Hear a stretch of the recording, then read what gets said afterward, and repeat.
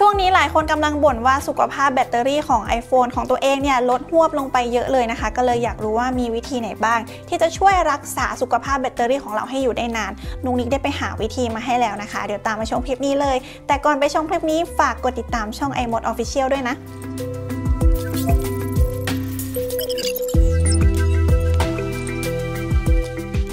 จริงๆแล้วนุ๊กนิกเคยทำคลิปเกี่ยวกับการดูแลรักษาแบตเตอรี่ iPhone มาแล้วนะคะสักประมาณ 1-2 ปีที่แล้วเดี๋ยวคลิปนี้มาอัปเดตให้ดีกว่าว่ามันมีวิธีไหนที่มันเพิ่มเข้ามาหรือว่าเปลี่ยนไปบ้างนะคะซึ่งวิธีพวกนี้นุ๊กนิกเอามาจากเว็บไซต์หนึ่งนะคะชื่อเว็บไซต์ว่า make use of นุ๊กนิกได้ไปศึกษาดูแล้วนะคะและคิดว่ามันน่าสนใจแล้วก็สมเหตุสมผลมากๆเลยใครที่อยากรู้ว่า10ข้อนี้มีอะไรบ้างแล้วเราทำตามได้หรือเปล่านะคะเดี๋ยวตามมาดูข้อแรกกันเลยดีกว่าข้อที่1เขาบอกว่าให้เราหลีกเลี่ยงการเพิ่มรอบการชาร์จ iPhone นะคะขออธิบายคำว่ารอบการชาร์จ iPhone ก่อนปกตินะคะ iPhone 1 เครื่องที่มีแบตเตอรี่อยู่ภายในเนี่ยเขาจะมีรอบการชาร์จสูงสุดอยู่ที่ประมาณ500รอบนะคะสมมุติว่าเราชาร์จครบ500รอบแล้วเนี่ยสุขภาพแบตเตอรี่ของเราก็จะลดเหลือประมาณ 80% ซึ่งมันก็ยังเป็นเปอร์เซ็นต์ที่เราสามารถใช้งานได้อยู่นะคะแต่เมื่อถึง 80% แล้วเนี่ยหลายคนอาจจะรู้สึกว่ามันเสื่อมเพราะว่ารอบการชาร์จมันเพิ่มขึ้นมาเยอะนั่นเองค่ะรอบการชาร์จนะคะนับยังไงอันนี้จะอธิบายให้แบบง่ายๆเลยนะสมมติว่านุ๊กนิกชาร์จ iPhone 100% เต็มใช่ไหมแล้ววันนี้นุ๊กนิกใช้แบตเตอรี่ไปแค่ 80% นะคะมันก็จะวัดจากการคายประจุตอนนี้มันคายประจุไปแล้ว80นะคะทีนี้พรุ่งนี้นุ๊กนิกใช้อีก 20% นะคะเอามาบวกกับ80ของวันเนี้ยมันก็จะครบ100พอดีอันเนี้ยนับเป็น1รอบนะคะถ้าเกิดว่าเราชาร์จเรื่อยๆนะคะมันก็จะนับไปเรื่อยๆทีนี้เราจะลดการชาร์จหรือว่าลดรอบการชาร์จได้ยังไงนะคะ1ก็คือเขาบอกว่าให้ใช้ iPhone ให้น้อยลงมานิดนึงนะคะก็คืออันไหนไม่ค่อยจำเป็นหรือว่าเราสามารถไปดูหนังดูซีรีส์ดูละครผ่านทีวีที่บ้านดูผ่านแท็บเล็ตอันนี้ก็จะเป็นลดการใช้งาน iPhone ไป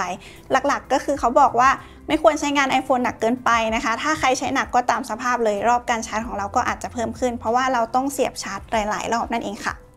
สำหรับวิธีการเช็ครอบการชาร์จแบตเตอรี่ของ iPhone นะคะนุ๊กนิกได้ทำคลิปสั้นไว้ให้ดูแล้วเดี๋ยวแนบไว้ใต้คลิปนี้ให้นะคะสามารถกดแล้วก็ไปทำตามได้เลยง่ายมากๆข้อที่2เขาแนะนำว่าถ้าเกิดว่าเราอยากรักษาสุขภาพแบตเตอรี่เนี่ยให้เราลดการใช้งานสิ่งที่ไม่จำเป็นก็คือไปปิดฟีเจอร์ที่เราไม่ได้ใช้งานบ้างนะคะอย่างเช่นอาจจะเป็นบลูทูธนะคะการบริการตำแหน่งที่ตั้งในบางแอปไหนไม่จำเป็นต้องใช้งานตำแหน่งที่ตั้งเนี่ยก็ปิดไปเลยนะคะแล้วก็อาจจะมีพวกการทำงานของแอปอยู่เบื้องหลังด้วยนะคะหรือว่าจะเป็นการลดแสงหน้าจอก็ได้อาจจะเปิดการตั้งค่าเป็นการปรับแสงหน้าจออัตโนมัตินะคะเขาก็จะหรี่แสงจอหรือว่าเพิ่มแสงจอขึ้นมาตามสภาพแวดล้อมที่เราอยู่ณตอนนั้นอันนี้ก็จะเป็นการช่วยลดการใช้งานแบตเตอรี่ไปอีกทางหนึ่งค่ะ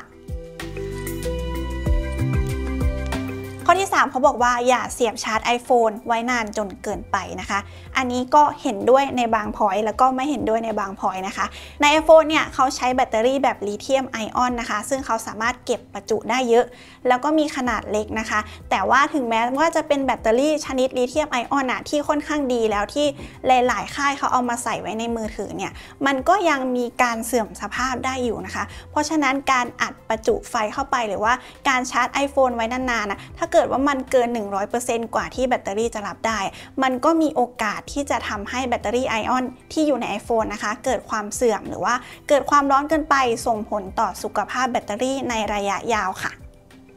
ขอเสริมให้อีกนิดนะคะเขาบอกว่า1ในตัวการที่ทำร้ายแบตเตอรี่ iPhone ของเราเลยก็คือการที่เราปล่อยให้แบตเตอรี่หมดไปเลยเหลือ 0% ไปเลยนะคะหรือว่าปล่อยให้มันหมดนานๆแล้วเราไม่อัดประจุไฟเข้าไป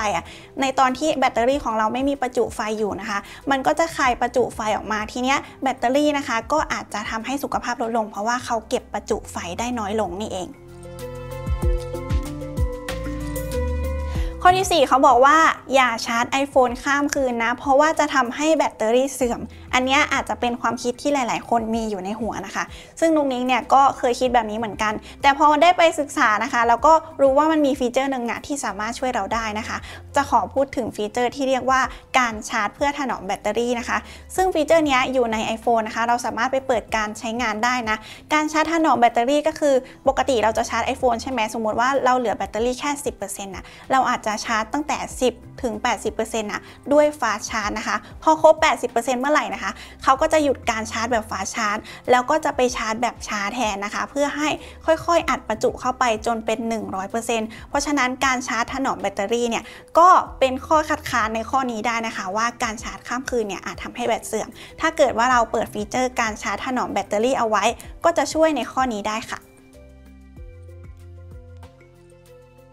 ข้อที่5เขาบอกว่าเขาให้เราหลีกเลี่ยงการเล่นไปด้วยแล้วก็ชาร์จ iPhone ไปด้วยนะคะอันนี้เห็นด้วยมากๆเลยก็คืออย่างตอนที่นุ้งนิ้งใช้งานเนี่ยบางทีก็อาจจะแบตหมดใช่ไหมแล้วเรากำลังถ่ายโซเชียลแบบเพลินๆเลยเราก็อยากจะเล่นต่อแล้วเราก็ชาร์จต่อไปด้วยข้อสังเกตที่เกิดขึ้นก็คือ iPhone ของเราร้อนขึ้นนะคะพอ iPhone ร้อนขึ้นนะคะความร้อนก็จะส่งถึงแบตเตอรี่โดยตรงนะถ้าแบตเตอรี่ร้อนแปลว่าแบตเตอรี่เนี่ยทำงานหนักซึ่งอาจจะส่งผลให้อายุแบตเตอรี่เนี่ยลดลงไปด้วยนะคะเขาก็บอกว่าถ้าเกิดว่าในข้อนี้นะถ้าเราจะเล่นเกมหนักๆหรือว่าใช้งานอะไรหนักๆให้เราวางแผนไว้ก่อนแล้วก็ชาร์จไว้ก่อนเลยให้มันสัก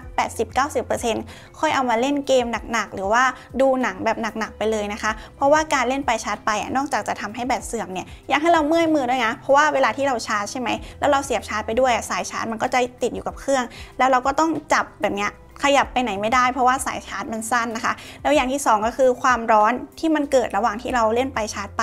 มันก็จะส่งมาที่มือของเราการเล่นเกมหรือว่าการดูหนังเนี่ยก็อาจจะไม่สนุกเท่าไหร่เพราะว่ามีความร้อนเกิดขึ้นนั่นเองข้อที่6เขาบอกว่าให้เราใช้สายชาร์จ iPhone แท้จาก Apple ในการชาร์จ iPhone นะคะอันนี้ก็เห็นด้วยเช่นกันแล้วก็มีสิ่งที่อยากเสริมนะคะการที่เราใช้สายชาร์จแท้จาก Apple หรือว่า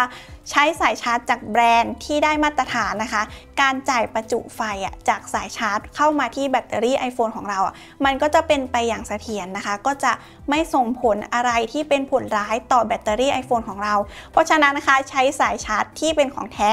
มีมาตรฐาน made for iPhone อันนี้ก็จะทำให้เราอุ่นใจแถมยังเป็นการรักษาความปลอดภัยของตัวเราเองด้วยถ้าเกิดว่าเราไปใช้สายชาร์จที่มันไม่ได้มาตรฐานเส้นละ 20-30 อันนี้นะคะก็อาจจะเกิดอันตรายไฟฟ้าลัดวงจรสายไหม้หรืออาจจะส่งผลทำให้แบตเตอรี่ iPhone ของเราเนี่ยเสียหายไปด้วยก็ได้ค่ะ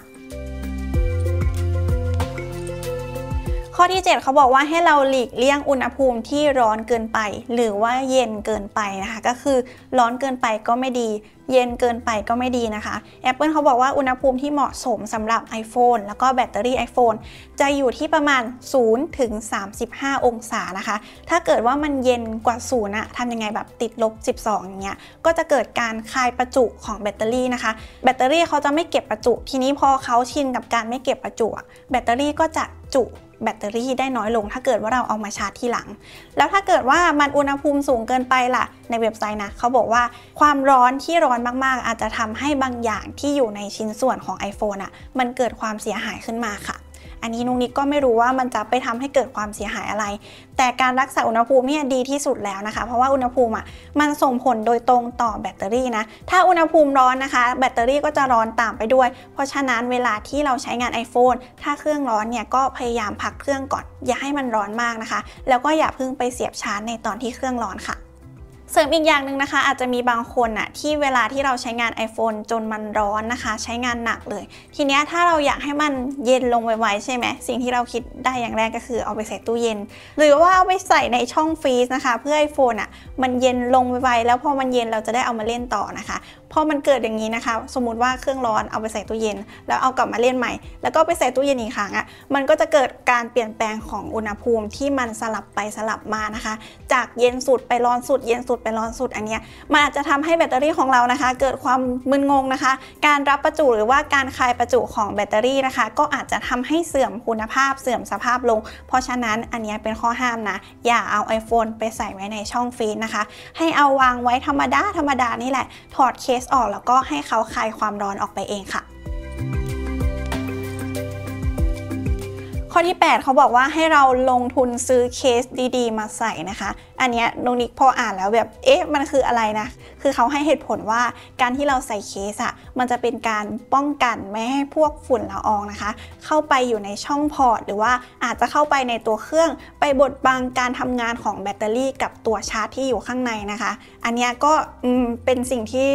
ไม่เคยคิดถึงเหมือนกันนะคะว่าฝุ่นมันจะสามารถทำให้แบตเตอรี่เนี่ยมีความเสื่อมนะคะเขาบอกว่าให้เราเลือกซื้อเคสที่สามารถปกป้องพวกฝุ่นละอองได้นะคะแต่ว่าตรงนี้มีข้อแย้งอันหนึ่งก็คือการที่เราใส่เคสเนี่ยแน่นอนว่าถ้าเกิดว่าเครื่องของเราร้อนไม่ว่าจะเป็นเคสประเภทไหนนะคะเคสใส่เคสกันกระแทกเคสสวยงามนะคะมันก็จะเป็นตัวกักเก็บความร้อนถ้าเกิดว่าเครื่องของเราร้อน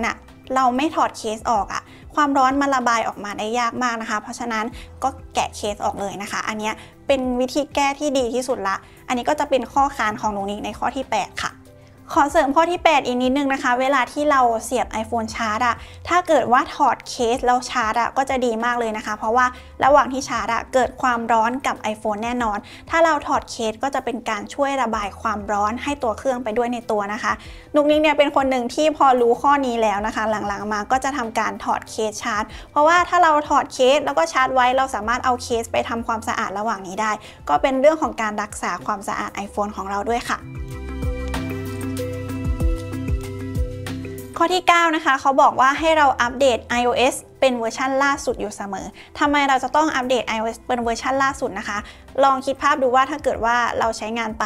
แล้วฮาร์ดแวร์กับซอฟต์แวร์มันทำงานไม่สัมพันธ์กันทีนี้เครื่องของเราก็จะทำงานหนักนะคะพอทำงานหนักเกิดอะไรขึ้นนะคะก็คือแบตเตอรี่ทำงานหนักแบตเตอรี่ร้อนส่งผลให้แบตเตอรี่เสื่อมไวนะคะเพราะฉะนั้นการอัปเดตซอฟต์แวร์คือ Apple เขาจะปล่อยการปรับปรุงประสิทธิภาพการทำงานรวมถึงการแก้บั๊กต่างๆเข้ามาให้เราด้วยก็ให้อัปเดตไปเลยนะคะไม่มีอะไรเสียหายแล้วก็จะทำให้เครื่องของเราทำงานอย่างเสถียรมากขึ้นแบตเตอรี่ไม่ร้อนค่ะข้อที่ 10 นะคะเครื่องไหนที่ไม่ได้ใช้ให้ชาร์จแบตทิ้งเอาไว้ประมาณ 50% นะคะซึ่งข้อนี้ก็เหมาะกับช่วงนี้พอดีเลยนะคะเผื่อใครที่แบบกำลังจะซื้อ iPhone 15 นะคะแล้วเราจะทำยังไงกับ iPhone เครื่องเก่าดีถ้าเกิดว่าเราไม่ขายแต่อยากเก็บไว้ใช้แต่ตอนนี้ไม่ใช้นะคะเราจะเก็บไว้ยังไงเขาแนะนำให้เราชาร์จแบตทิ้งไว้ประมาณ50% นะคะก็คือเลี้ยงแบตไว้ทุกๆ6 เดือนเอาออกมาชาร์จสัก 50% นะคะเพื่อให้แบตเตอรี่เนี่ยเขาคุ้นชินกับการเก็บประจุไฟฟ้าถ้าเกิดว่าเราปล่อยมันหมดไปเลยเนี่ยเขาก็จะคายประจุออกมาไม่สามารถเก็บประจุที่เราจะชาร์จเข้าไปทีหลังได้นะคะอันนี้ก็เป็นสิ่งที่ควรทำสำหรับคนที่มี iPhone หลายเครื่องหรือว่าคนที่อาจจะเก็บไว้ให้คนอื่นใช้หรือว่าจะขายต่อก็อย่าลืมเลี้ยงแบตเตอรี่ iPhone ไว้ประมาณ 50% ด้วยค่ะทั้งหมดนี้นะคะก็เป็น10ข้อที่นุ้งนิกมองว่าสามารถเอาไปทำตามได้ไปอัดแอปกับการใช้งานของเราได้นะคะหรือว่าใครมีอะไรที่มันเจ๋งกว่านี้ที่สามารถรักษาสุขภาพแบตเตอรี่ของเราได้นะคะก็ฝากคอมเมนต์ไว้ด้วยนะคะเผื่อคนอื่นมาดูนะคะจะได้ไปทำตามกันบ้างค่ะถ้าชอบคลิปนี้นุ้งนิกฝากกดไลค์กดแชร์กดติดตามช่อง iMoD Official ด้วยนะคะนุ้งนิกขอลาไปก่อนค่ะสวัสดีค่ะ